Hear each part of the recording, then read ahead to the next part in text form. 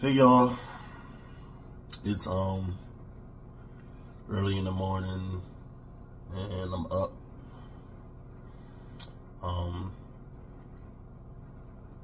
Can't get any sleep tonight.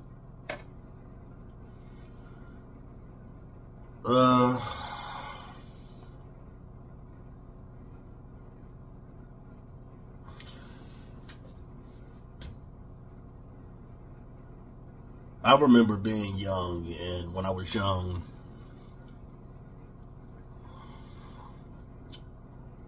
the idea of suicide was just so foreign to me, and it was unimaginable, you know. And I think that's because although I had experienced a lot of trauma during the early stages of my life, I had a great support system, so it wasn't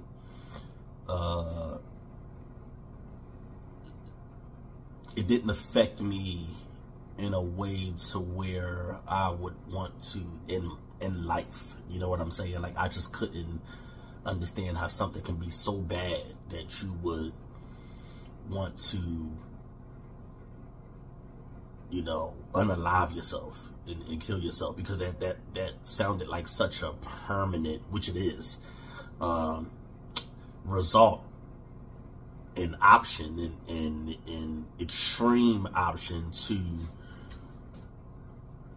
what is probably a temporary feeling or thing that you're going through.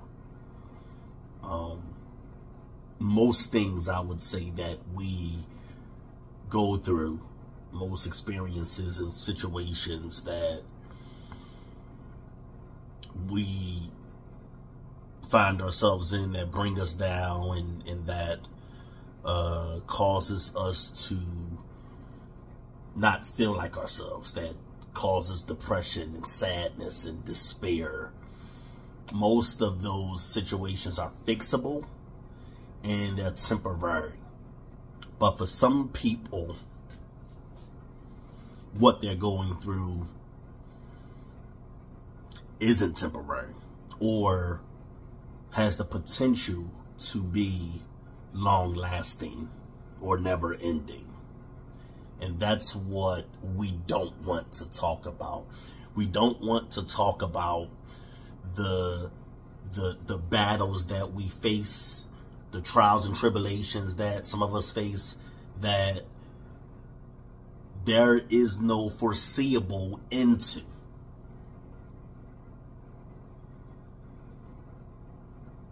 Some of us are in holes where there isn't a light at the end, in tunnels where there isn't a light at the end.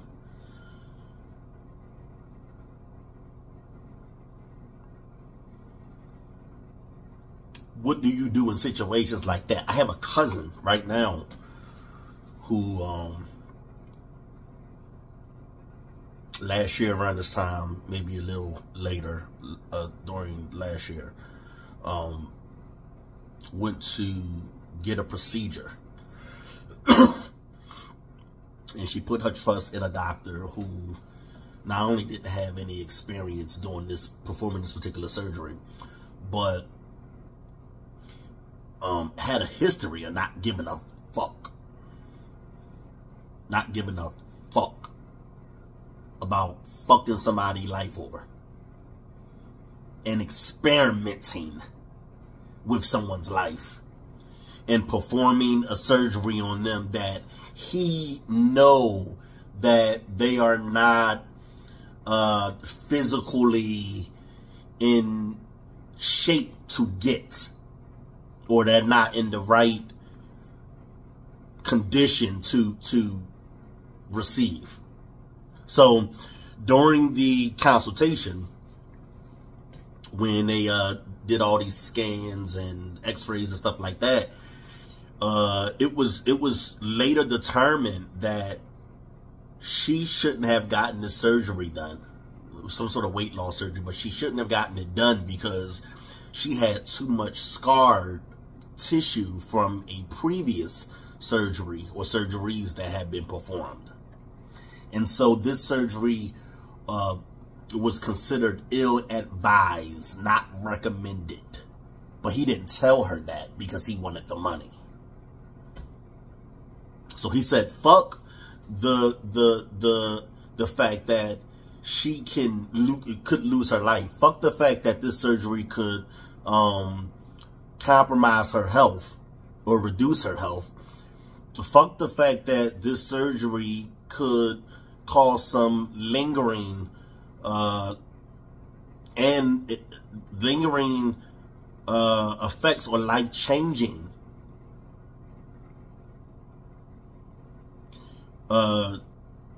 I don't care about that. It's all about the money for me.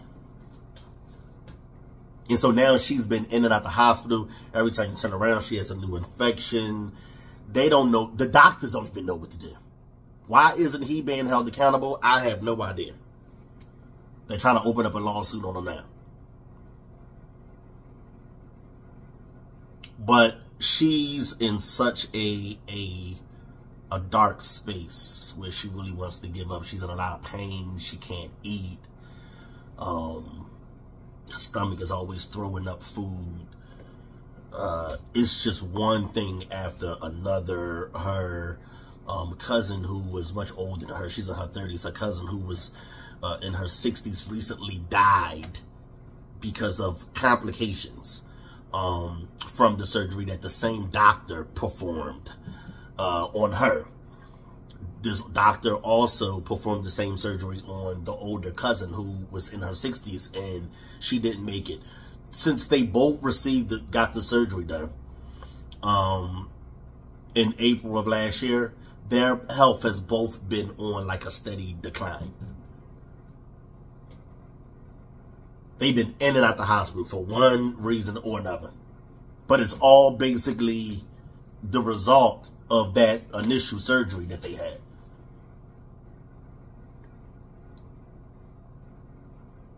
And she wants to give up now. She has 4 kids. She wants to give up.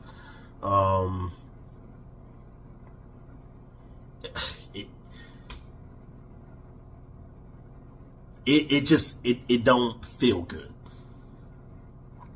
It really don't, because you can look at the faces of the doctors. They just look like, we don't know what to do.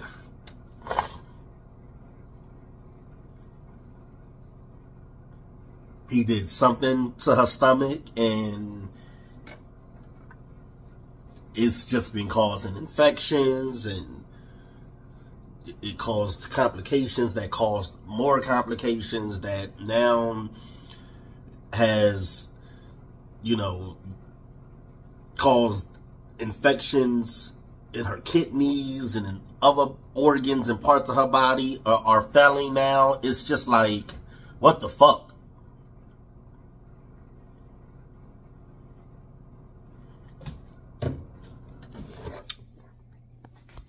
So me, as usual, I'm struggling and fighting OCD. And I gotta be honest, man. Sometimes I really be feeling like checking out.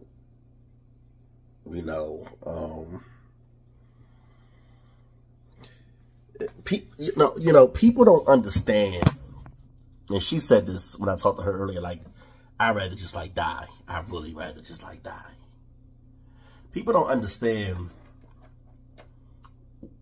what it's like to be at a dead end, rock bottom, when the mental pain is so great. For people who don't suffer with a mental illness, let me explain it to you like this. What we feel mentally is equivalent to physically being placed in a fucking oven.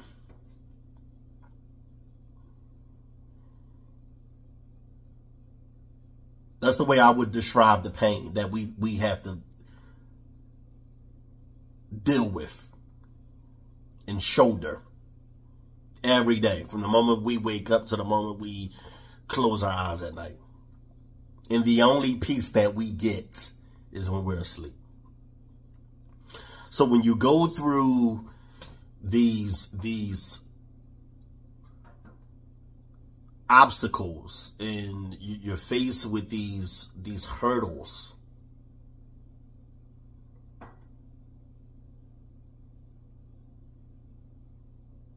your perception changes.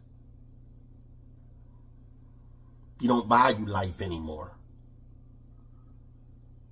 Death becomes something that you develop a liking for. You begin to yarn it. You begin to inquire, desire. Even though you don't really know what comes after death, we all believe that it's just complete darkness. But because life is no longer something that feels like a privilege, is no longer something that's enjoyable,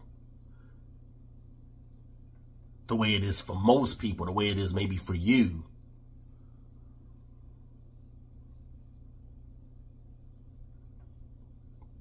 we no longer want to be here because we feel like the pain is too great. And we don't see an immediate or a soon to be fix or solution to our problems. Every time we keep fighting and giving it another shot and thinking that there is hope that things will change, it doesn't. At least not soon enough. And so when people say continue to fight, how long is a person supposed to fight while suffering before they throw in the towel and give up? Is life truly that precious? I know we only get one, but is it so precious and worth living that one should suffer and be unhappy just to what? Say they didn't give up?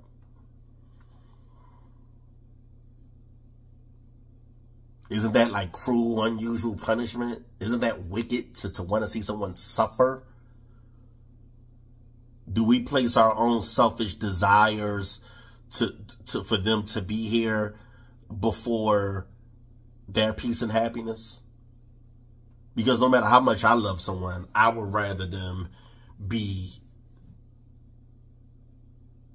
at peace, no suffering, no crying. And if the only way for them to achieve that is to be dead, I'd rather them be dead than to be alive and suffering. For some people, life is hell. For some people, living is hell. May not be for you. And it's easy for you to say you would never give up because you've never been at rock bottom. There's no way you could say that you've been at rock bottom if you don't understand what it is to give up. You think you may have been at rock bottom, but you weren't. You weren't. It could always be worse than what you experience. I thought I hit rock bottom years ago. What I was going through years ago can't touch what I am going through now.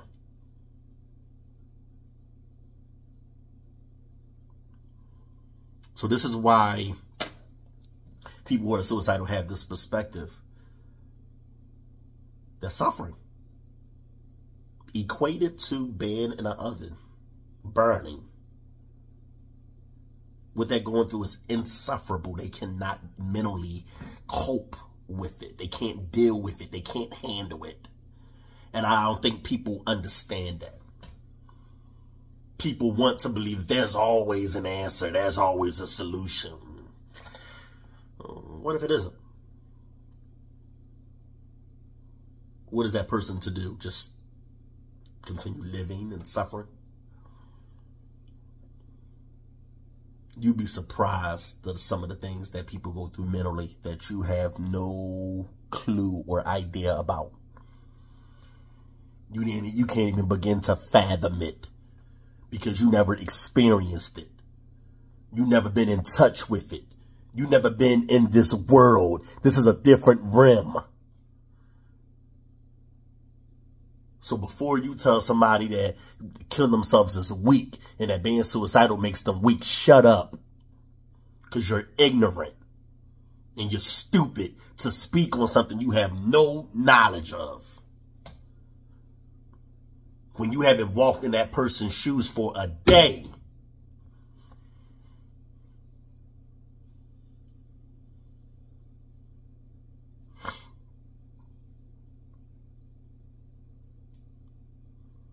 I'm going through it now. My mental illness has only gotten worse. And unfortunately, you know, they say this is what happens with mental illnesses like bipolar and schizophrenia, anxiety, which is what I have, OCD, which is what I have. It gets worse before it gets better. And they say that like in your 30s is when it's at its worst. Man, I tell you, it'd be so bad, bro. I'll be trying to pull hope from somewhere. Pull hope from out my ass. Like, I need some reason to want to live. I need some reason. What can I hope? What can give me joy? What is there just one thing that could inspire me to want to fight, to continue fighting? Because I'm losing reasons.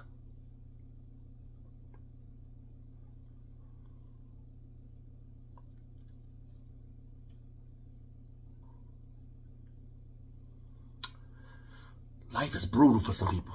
It's been unkind to me.